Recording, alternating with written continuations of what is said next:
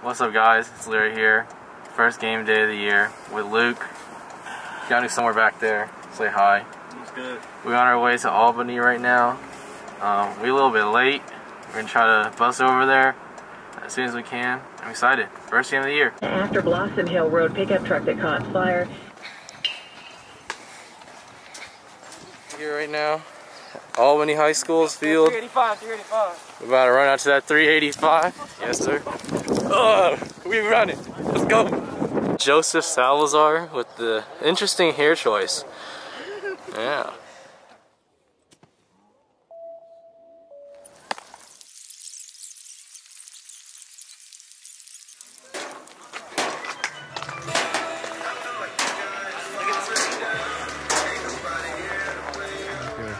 But doesn't look like all those other geezers. No, he's...